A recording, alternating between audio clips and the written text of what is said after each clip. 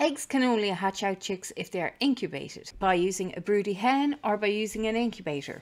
In this video, I'll take you through the process of incubating chicken eggs from the start. We'll cover everything you need to know, from selecting the right eggs to incubate, to setting up your incubator and monitoring the temperature and humidity. You'll learn about the different stages of development and what to expect as your eggs hatch. So whether you're a seasoned chicken keeper or just starting out, this video is a must-watch for anyone interested in incubating chicken eggs. When selecting chicken eggs for incubating, it's important to choose eggs that are healthy and fertile. So here are some tips to help you select the best eggs. Choose eggs from healthy hens. Make sure the hens you're getting the eggs from are healthy and well fed. Sick or malnourished hens may produce eggs that are not viable, and some diseases can be passed through the egg from the mother hen.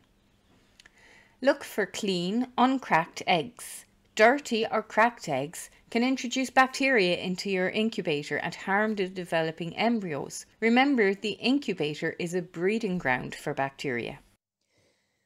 How to tell if your eggs are fertilized. Here we've got 1, 2, 3 unfertilized eggs. You can see the little white blotch in the center, and there is kind of a darker circle around it. But this egg is fertilized.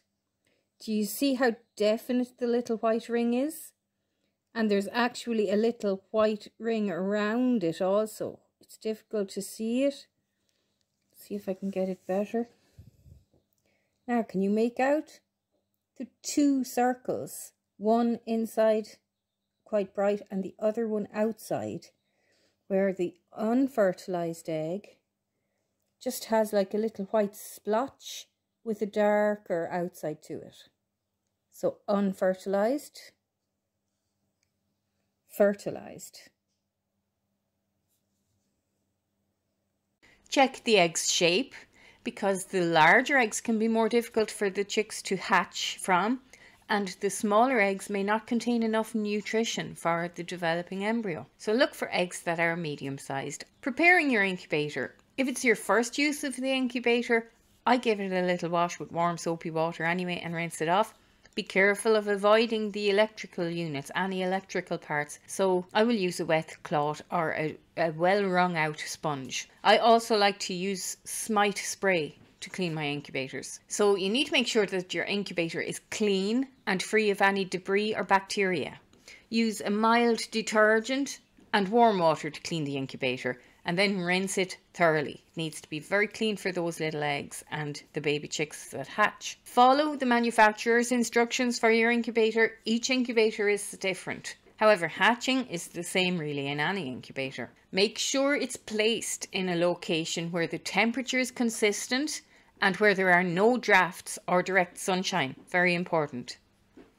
Add water to your incubator. It should say this in the manufacturer's instructions, but fill the water reservoir in the incubator with clean, lukewarm water. This will help maintain the humidity level inside the incubator. Check the temperature. Temperature is pretty much the most important thing when you're incubating. It must remain steady. The ideal temperature for hatching chicken eggs is between 37.2 Celsius and 38.3 Celsius, which is between 99 and 101 Fahrenheit.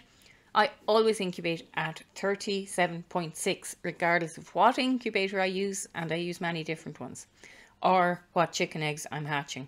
37.6 seems to be perfect. So if the temperature is too low and nothing has changed in the room, adjust the thermostat to increase the temperature. If it's too high, adjust the thermostat to decrease the temperature. Check the humidity using a hygrometer. Day 1 to day 18, I keep it at about 45 to 55.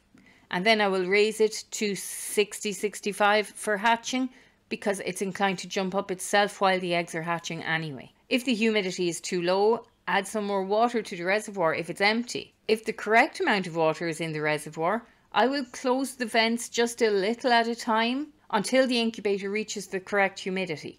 If this means having to close the vents too much, I have found that placing a large bowl or multiple bowls of hot water around the incubator can help raise the humidity inside the incubator. So this shows you how important it is to have a steady room where your incubator is. If it's too high, open the incubator's vents to allow some of the moisture to escape. Let the incubator stabilize once you've set it up and the temperature and the humidity readings are correct. Leave it for 24 hours before you add eggs to it. Okay, I have the incubator heating.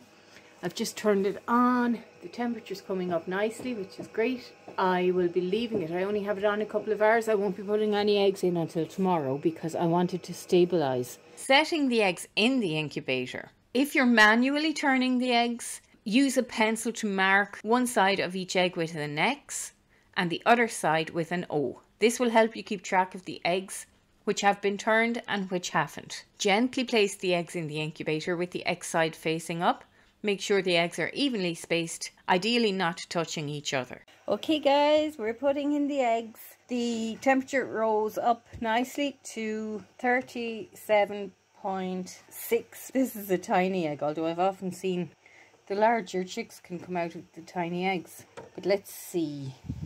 There is the chance they're not all fertilized, of course. Check the temperature and humidity levels in the incubator throughout incubation. Adjust them if necessary. One of an increase or decrease in temperature makes a big difference, so you really need to keep the temperature steady and keep the humidity between 45 to 60. The eggs must be turned at least 3 times a day. The reason for this is because if they're not turned, the embryo inside the egg can stick to the inside of the eggshell. You can do this by manually, gently rotating the eggs, or use an automatic egg turner if your incubator has one. Day 7, I will handle these to see what's working and what's not. In the meantime, I'll just make sure that there's some water in the well at all times. This is a handy little manual turner.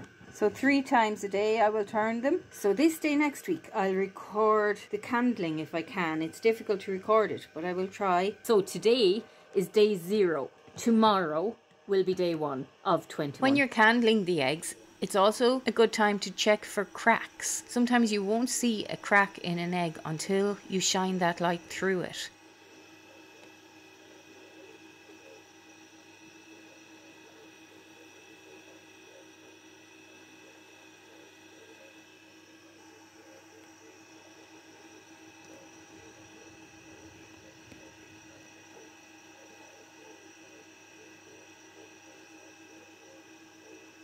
Remove any eggs that are cracked or damaged, as again they may introduce bacteria into the incubator and harm the developing embryos. On day 18, the eggs go into lockdown.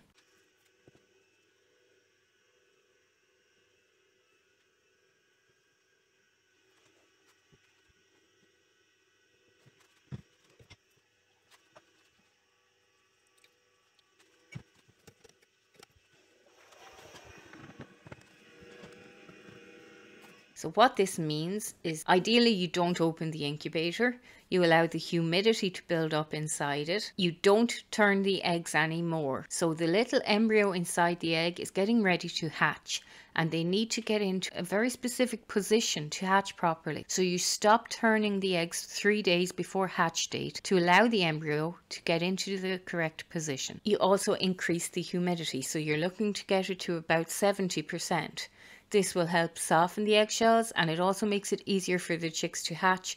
It will prevent the egg membranes from drying out during hatching once they have cracked through the shell. You normally will not need to add any more water at this point. As each chick hatches, the humidity spikes in the incubator, so it keeps it nice and high itself. Do monitor the temperature. Day 21, we finally have a pip. It's been forever coming. Let's see, can we see it? It's on this egg here. There you go, you see?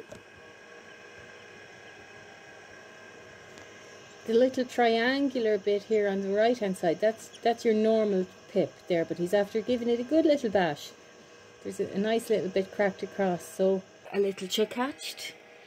So all's going well. This egg here is pipped also. Now this egg is pipped now over 12 hours and he hasn't started to zip yet. He's still just pipped.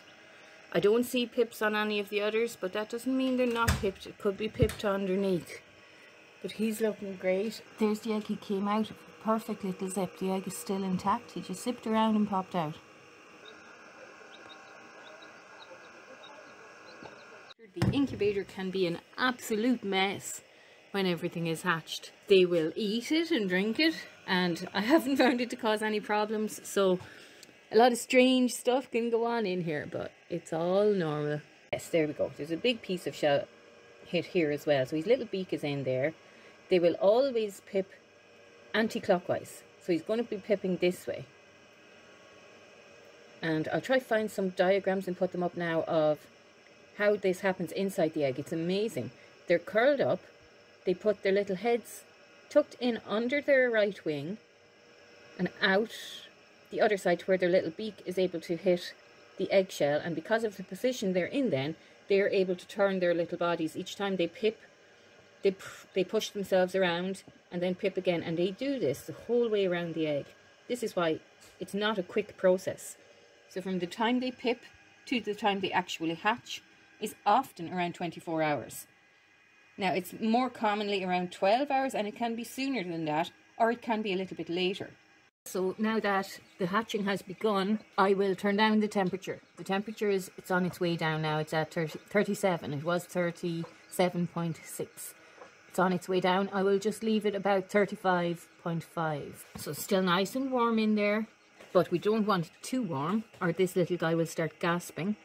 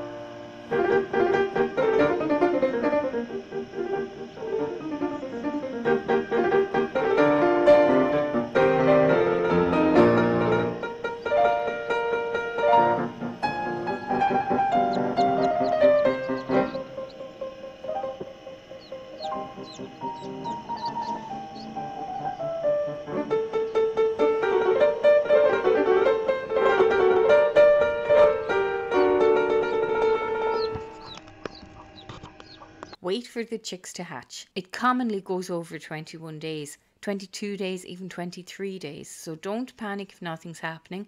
Give it another day or two. If you still don't have anything happening at day 22, 23, you can candle the eggs again and see if there's any movement.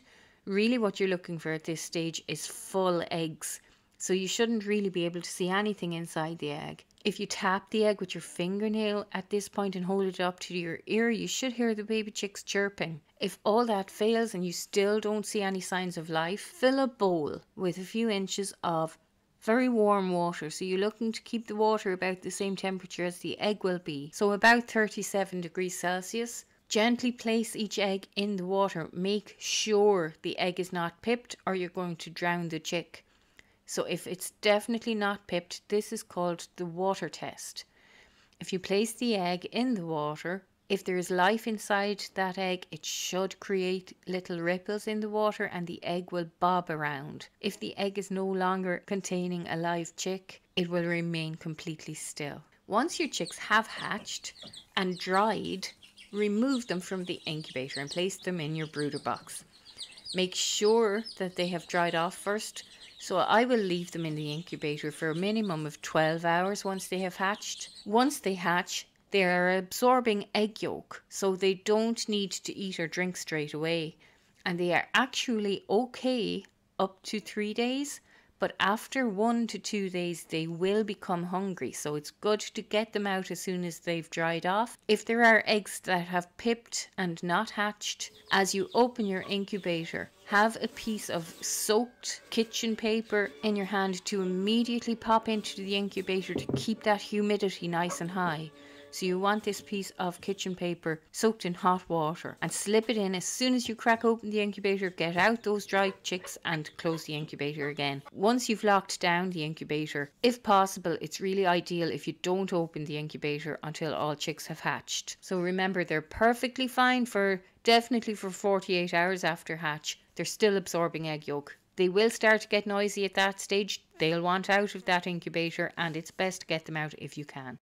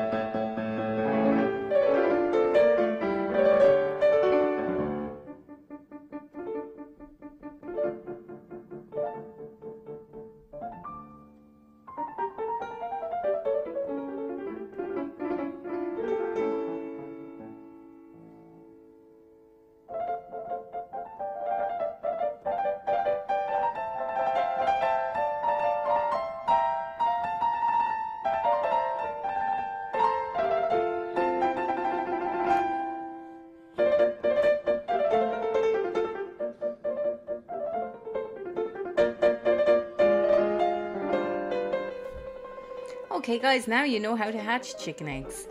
Don't forget to give the video a thumbs up and to leave a comment. And if you'd like to know how to raise your baby chicks, click here.